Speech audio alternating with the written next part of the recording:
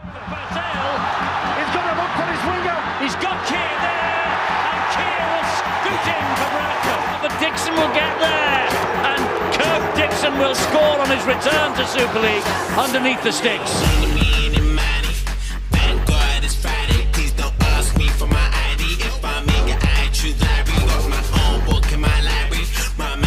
So tidy, but my neighbors hate my mistress, cause she never wear no nightie. I go Claridge's to do high tea.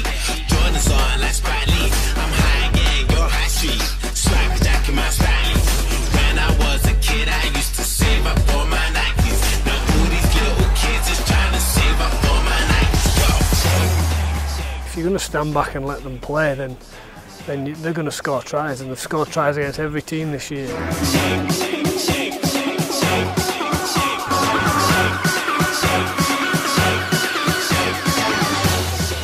Pretty big physical team that look really professional and well disciplined under Cummins.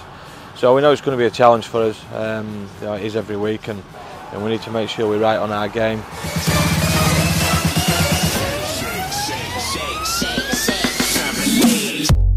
Daryl, just talk us through the thoughts through the week moving on from the game against Widnes there. A real hard-fought win. Yeah, it was. We had to show a lot of character to win the game. We'd started pretty well and got control, and then as happened to us a little bit recently, we lost control, and they built up a bit of a lead, and we had to show some real courage and spirit to come out of it. Obviously, we're trying to improve our defence on a regular basis. We're conceding too many points. We're aware of that. We need some more toughness, some more concentration in what we're doing. So, you know, we'll continue to work towards that. We've probably not got the perfect 80 minutes together. I'm not sure if everyone's going to achieve that, but we felt that we didn't give ourselves much of a chance second half. That the scramble and the effort for each other. You know, we've been in player football for probably the past 2 games anyway. So it has been desperate, and the desperation to get back and help has been tremendous, and that's probably been a feature of our game all year. But you've got to have quality at the start, and you've got to have quality in defence. I thought as attacking good balls really picked up.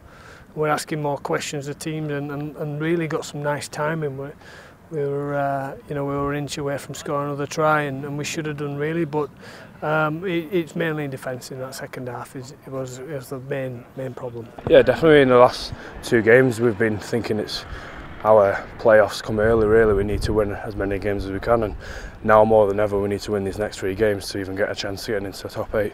Yeah, we want to finish this year on a positive and feel proud of what we've done, and kick on and take it into next year. So I think it's a big thing for us to finish these and win these last 3 games on a positive. And Bradford, the team in front of you this week, what threats do you see from them? And some talented players in that side, isn't it? Yeah, they have the talent across the board out there. I mean, Luke Gale is a threat with the ball, and they've got a big set of forwards as well. So we've got to be on his game and make sure that his defence is top notch. They're a big threat, you know. They've got some dangerous players in there, and we can't discount them at all. They're a good side, and you know, I think they nearly turned Catalans over a few weeks back. So without doubt, we can't just discount them like it's going to be a walk in park at all. We've got to turn up with right mindset and really get into them from the start.